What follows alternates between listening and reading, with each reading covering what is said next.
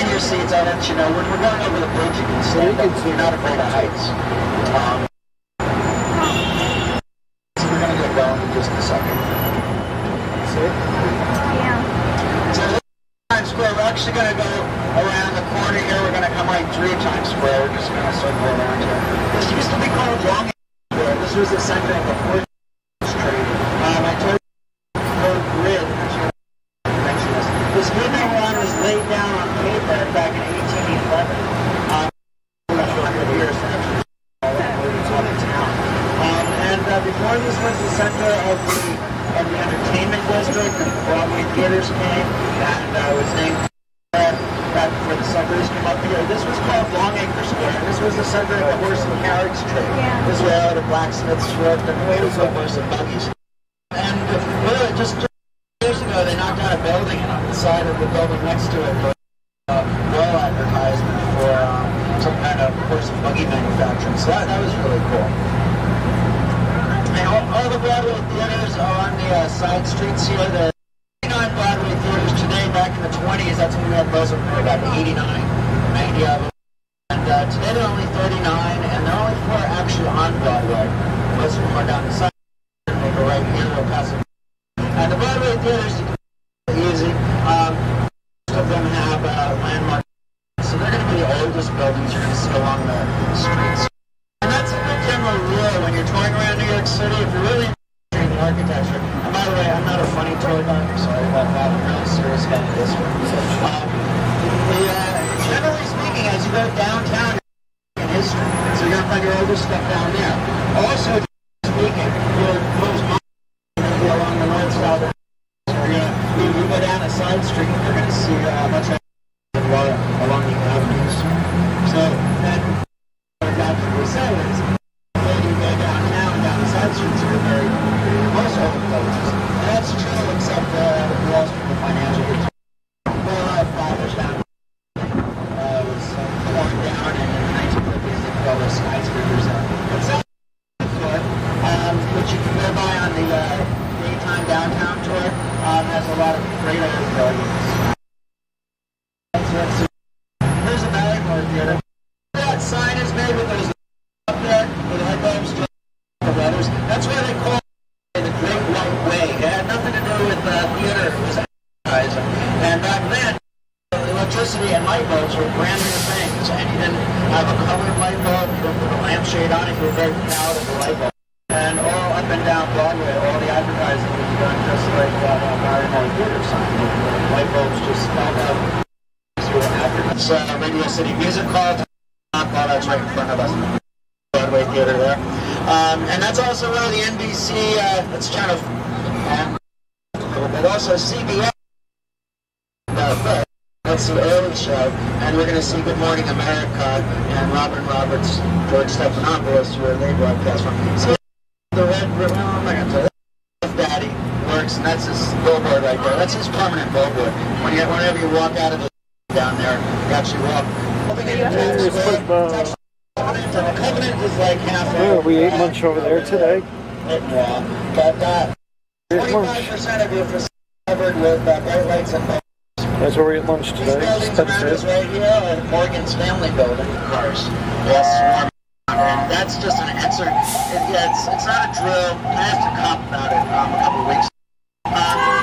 It's just it's an exercise, and the police cars are from every borough, swarm around these high interest areas. And I guess it's just like just you're exposing your force to as much area, if you will, as you can. So those skyscrapers you see ahead of us, actually part of Rockefeller Center. Center is just another block over from there. So that's Radio City Music Hall. That's right in front of us. Broadway theater there. And that's also where the NBC, that's channel, but also CBS. That's the early show, and we're going to see Good Morning America and Robin Roberts, George Stephanopoulos, where they broadcast from. So the red, well, I'm not going to tell you.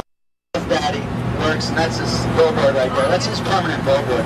Whenever you walk out of the down there. You actually walk. We split the. The Covenant is like half. Oh, we ate lunch over there today. But 25% of your facility covered with bright lights and bulbs. That's where we ate lunch These today. buildings around us right here are Morgan's family buildings. After September 11th, they were here before September 11th, Morgan's family. Now up here, where you see these red seats, these stadium seats, it actually took 4 years to build that, which is pretty incredible because they built the Empire State Building in 14 months. But it took 4 years to build that. TS booth. If you want to get tickets for a Broadway show, you can wait online here. It takes about an hour and a half, but you can get 30% off the price of your ticket. But it's got to be the same day of the show. Here's one of the 4 Broadway theaters on Broadway, the Palace Theater. And it's a Broadway theater. That's where the advertising for it. It's just that one strip right there that says Palace. You wouldn't even know it was. And there's where West Side Square is. And right here on the left, the Times Square Information Center. If you are going to be hanging out around Times Square, you can get all your information in there. Do not eat in Times Square. It's really ridiculously expensive. Walk over Avenue if you're in this area. Just walk over 2 Avenue blocks. 92 between 48th and 50th Street has a lot of great restaurants that are much more reasonably priced. Yeah, look at So let's see here. That's Father Patrick Francis Duffy there. He was in front of that building.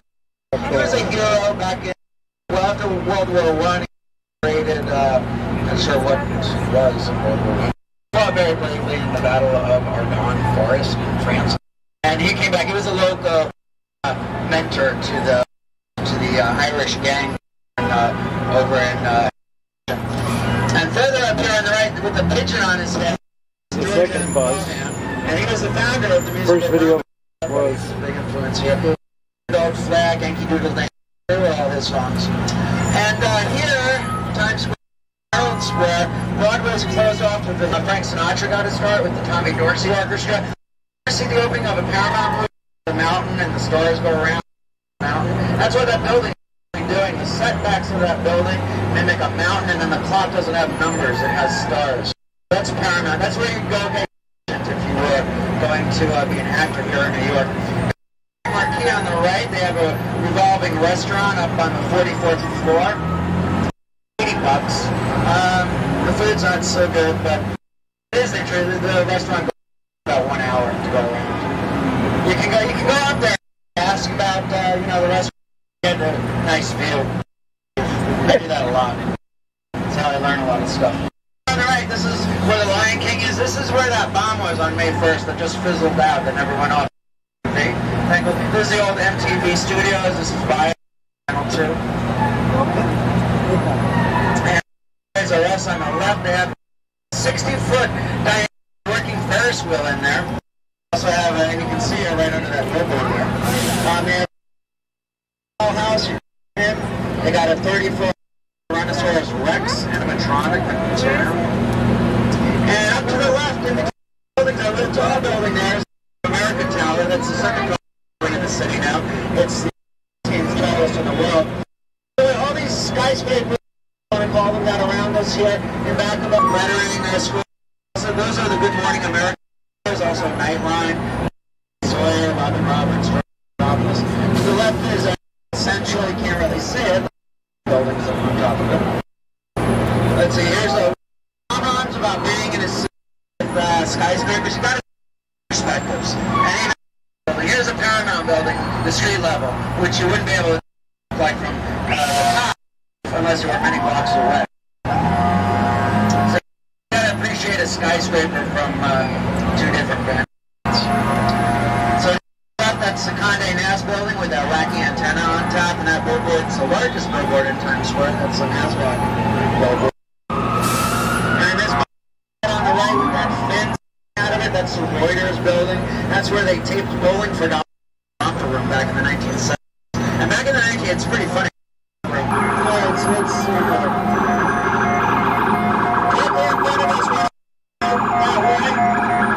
the diamond district. That's the most diamond district in the city. It's like just big building walls. And the diamond district up here, after World War I, when the garment work and the slave labor being done in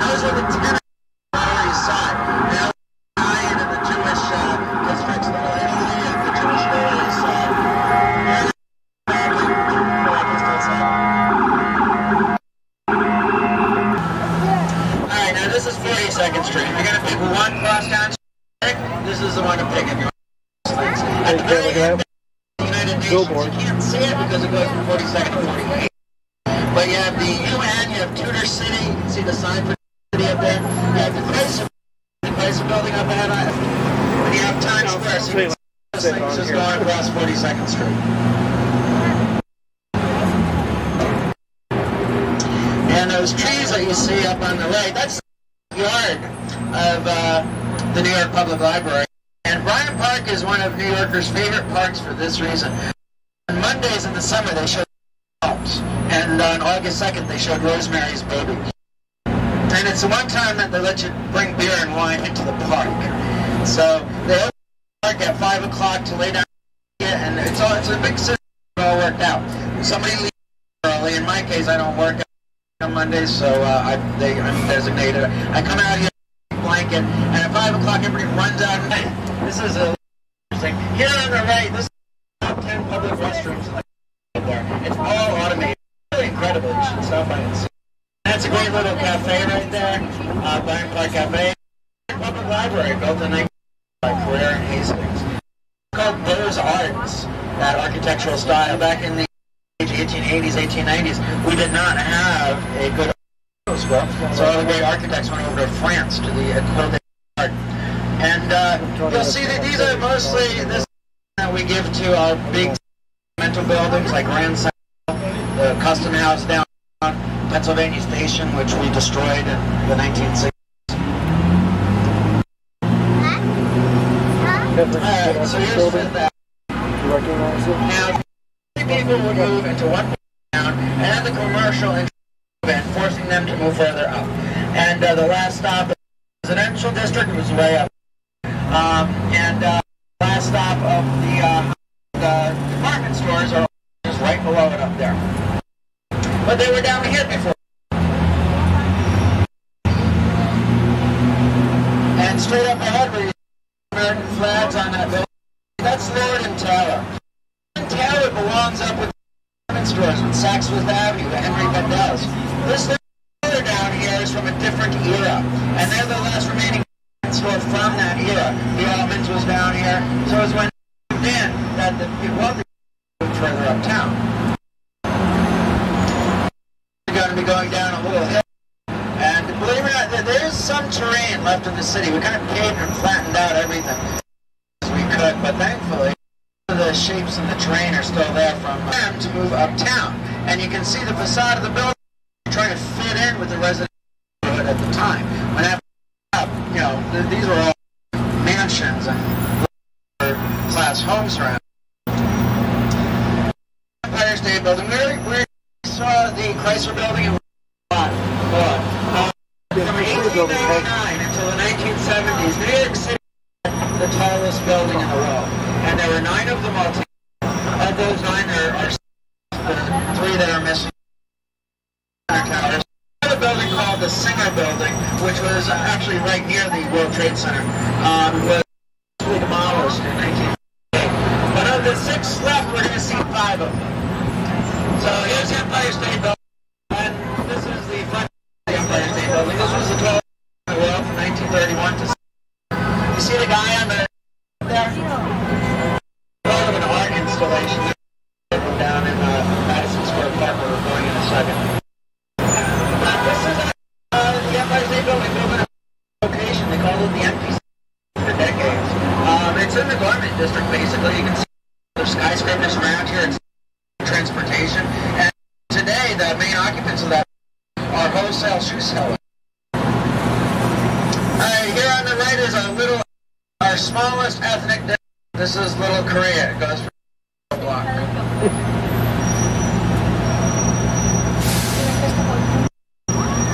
And we got the state building. The observation deck is open until 2 a.m. The last elevator is 1:30.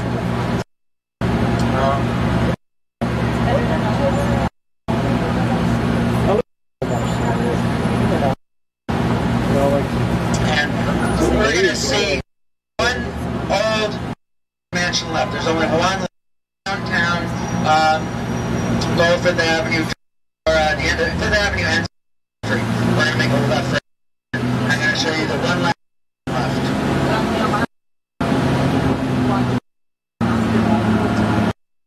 district to the right had a name, like kind of on the periphery of the garment district. This now has a new acronym. We're going to see if it sticks because they call this NOMAD. It's north of Madison. Madison Square Park is right in front of us. But I used to live there, and what it is the district. This is where they make all the tops and all the Louis Vuitton bags that they sell down on Canal Street. That's the church there on the right, and the church, Norman Vincent Peale. He was the author of The Power of Positive Thinking. He was the pastor there for 50 years. It's very long. And again, what you're seeing around now, if you look down the side, you'll see some old single-family office buildings from like the 1800s. There are a few old upper-class residents, millionaires' homes that I'm going to show you the one that's left, but that's a single-family home on the left, which is a museum today. It's a hotel there down on the other side of the street. Wacky, like looks like paper mache. Well, I can get you. Now we're coming into Madison Square. You can see there's another guy on top of that in front of us too. That building is a very iconic Flatiron building, and that was the headquarters for Peter Parker and Spider-Man, the Bugle. Also in Madison Square Park, just while we're on the movies, this is where the meteors strike for the first time, and this is where in Godzilla you see Gotti for the first time, and when Matthew Broderick dumps over his fish in the middle of the goes up on 24th and Broadway. But there's a history in this park, and when that building, directly in front of the Flatiron building, went up in 1902, that was a signal for the upper-class to move further uptown. Back in the 1850s, that was the heyday of Square Park. And then the commercialists moved in, and a lot of insurance businesses. Here on the left, that was the tallest building in the world, 1909 till 19... That's MetLife Tower. And back of us, to the left, with the gold top pyramid, and at night, it's really beautiful. Life insurance company. I'll get back to that in a second. Let me point on the right, this open the body of William Jenkins Worth. He is who Fort Worth, Texas is named after. His body's actually entombed in cement. He was in the Mexican-American War. To the New York Life Insurance diagonally in back of us. That was the site of the first Square Gardens. It was his first hippodrome. And it was also back in the 80s when it was a field. That's where and the rules were based written down for the very first and last Alexander Cartwright. So here's the very iconic side of the Flatiron building. If you look at it from across the street, it looks 6 feet wide, which it is on the north side. And if you look at the expression 20, another guy up right there, and the vortex is created by the shape of the building, would make these dresses fly up, and you can see and the guys would here to wait for that to happen. And the cops would have a lot, so that was called the 23 Skidoo. So that came from right there. Now we're in a historic district. As soon as we cross 23rd Street to this historic district that goes down to 9th Street. And the historic district, because it's close. The city with a down street sign can't alter any of these. And this historic district is called Mile, and it's all dedicated to department store and shopping. Left on the corner, this beautiful building is the old Mormon Silver Manufacturing Company. And up here on the left, this is 20th Street. If you live down there, and across the street on the corner is the fourth location of Lord and Taylor. Everything, not residences, but institutions, districts moved uptown over time and often had a number of locations. Lord and Taylor and Brooks both had 5. That's but Lord and Taylor was always in competition with Arnold Constable and Sons, and this was their building on the left with that beautiful roof goes all the way down the block. Arnold Constables and Sons not in business anymore. Right now, the reason that this district is dedicated to department store and shopping is because this guy Alexander Stewart. Alexander Stewart, that you would know today if he had children, but he had no children. But when he was alive, he was as wealthy, if not wealthier than the Astors. He actually lived right across the street from the Empire State Building. 1846, if you downtown tour, you go by a building that's called the Sun Building, which again, also a lot of history piled up there. 20 feet below the Sun Building is part of the National Landmark African American program that they discovered in the 1980s. The building itself, now the building, that's where, yes, Virginia, there is a Santa Claus. That editor wrote that letter. And how it started life out there in the palace was as the very first department store. And this guy, Alexander Stewart, came up with these concepts that we take for granted. Fixed sizes in clothing. This is a brand new idea. Fixed shoe sizes. And fixed prices. He put sizes on things. You had to haggle over everything. I mean, psychologically, it accumulated in society, free time to do it. Here's 14th Street. This is the widest part of the island, 2.5 miles right here. At the end there is where Alphabet City begins, avenues A, B, C, and D. Alright, so 5th Avenue, and this really has a little bit of an old village vibe to it because of these churches coming up on the right. The 1840s, and churches never change. So if you really concentrate on the church ground, you get the sense of what it was like back. This was like rural. This was out back in the 1840s. But this is, they're both Gothic revival churches. The one on the right is the First Presbyterian Church, and the church is just another 2 blocks up to the right of that.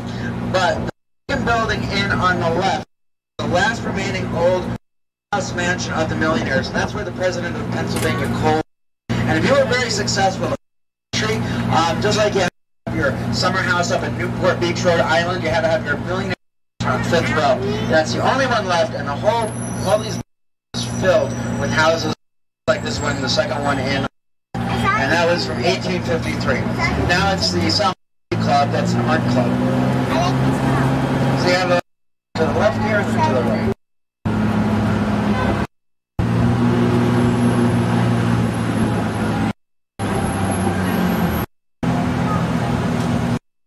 And now again, like these are all apartment buildings. Well, I'll start as cemeteries.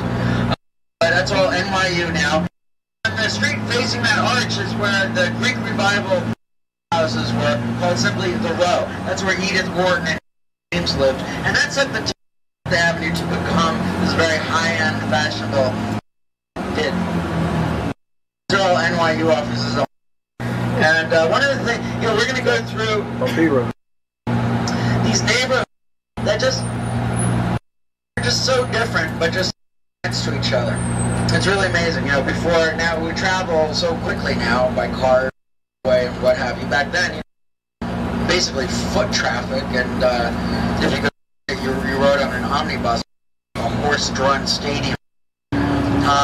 So, these places that are really so close together, we're really far apart from these people. So we're going to go up here and make a right on Broadway. Now Broadway we know of as that diagonal road that goes up the city. It's actually an rural community. This was when this was very fashionable and all the wealthy people in society lived down along Broadway in what is now Soho. And when they were Broadway uptown in the 1830s, they hit the Brevoort estate, and the Brevoort estate they were a very wealthy, influential family, did not want Broadway going through their orchard. And that's why Broadway goes back to their Grace Church. So, one thing we have to talk about now is that's what we're going to do. And you're going to see architecture all over the city, but it was really concentrated here in this part. Between bricks and stones and building a steel frame skyscraper, steel frame allowed us to go up, 10, 15 stories, 6 or 7. Basically, it's before and after the Civil War. This is where all the lived. Like up in there weren't so many millionaires back then, a few. But this was fashionable. And there are very few facades left in the period. I'll point out what's there. What happened after the Civil War, though, when our and Jewish immigrants started coming